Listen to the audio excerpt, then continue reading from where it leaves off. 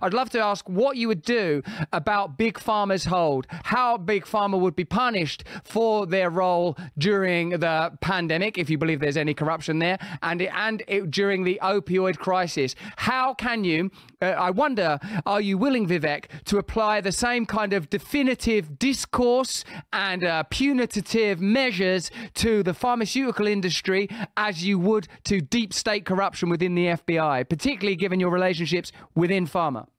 Well, it's just an extension of the deep state. I just want to say something, Russell. Actually, there's a good chance to address it because many people, and I understand where they're coming from, because if I didn't know better, I'd be saying the same thing.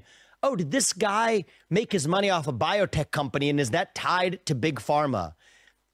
That is about my relationship to Big Pharma is like the equivalent of saying Rumble's relationship to Big Tech. Okay. I started a company that challenged Big Pharma on the terms of its own corruption.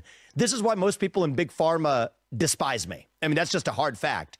I called a lot of their bluffs and used it to also develop medicines that they claim deserve not to be developed, which are actually helping thousands of people today that they systematically didn't develop. And by the way, it's also why I like to back businesses like Rumble. And so I just wanted to address that out of the gate. It is good when someone like Chris starts Rumble to stand up to YouTube. It is good when people like me at least set out to start biotech companies to challenge the way Big Pharma behaves. They don't love me very much, but a big part of the problem is the tie-in with government. And there's no way I was going to address that by being one biotech startup, even though that's a bigger company now. It's tiny compared to Big Pharma. There's no way it's going to be addressed without extricating the linkage with government itself. That's really where the problem rests. And so a big part of that corruption starts at the FDA. And I'll get to the vaccine point in a minute, where I think absolutely was there corruption? Yes, there was. Was there systematic lying? Absolutely there was. But you got to understand it deeply. So just think about this on its own terms. Nobody can argue with the point I'm about to make. I don't believe so. Not even people who claim to disagree with us.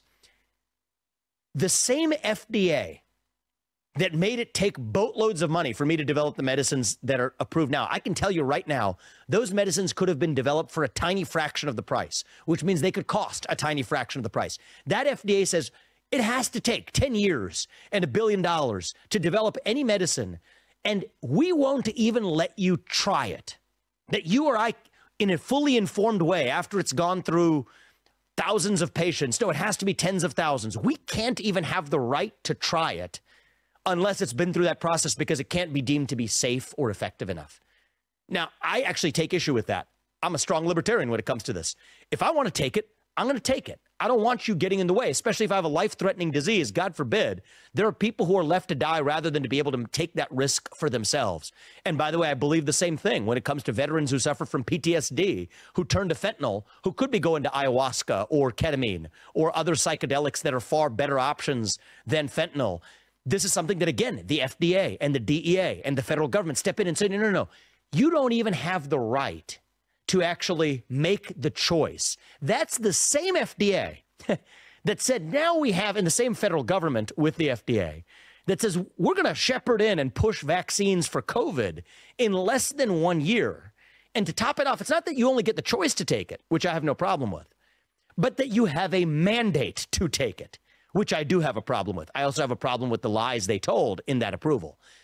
So those two things, you can't believe those at the same time, right? The same agency that stops you from even having the right to try medicine, say you have no right but not to take it in the case of a vaccine that's part of a favored political class, that's part of the lobbying industrial complex.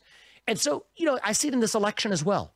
I'm the only candidate in this race, save for Donald Trump, but the rest of the candidates, same thing happened in 2015. Who's not a super PAC puppet. Millions of dollars flowing into super PACs propping up the other candidates. I don't even have TV ads up in most of the country. There are TV ads being paid for every other candidate.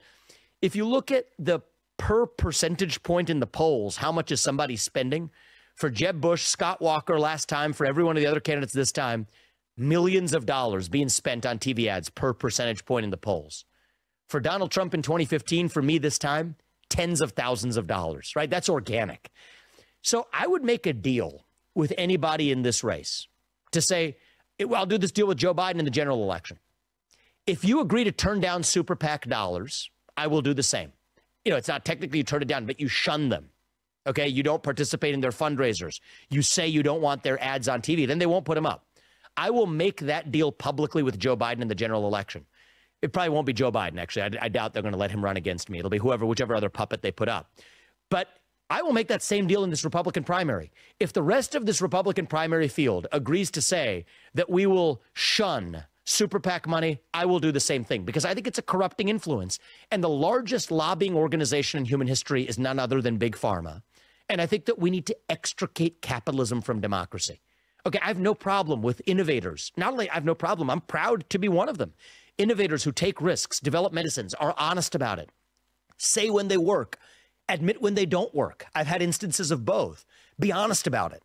But when the ones that do work, let it not be the product of government corruption. Just tell the people, here's the value proposition. It's your choice whether you take it or not, rather than applying mandates, as opposed to the backdoor mechanism of hiding myocarditis risks, pushing something through, and saying that we're not confident enough being able to convince the public to take it on their own value proposition. So we need you, the government, that shepherded this uniquely through, to also be the one that mandates it while we get paid in the process. That is corrupt.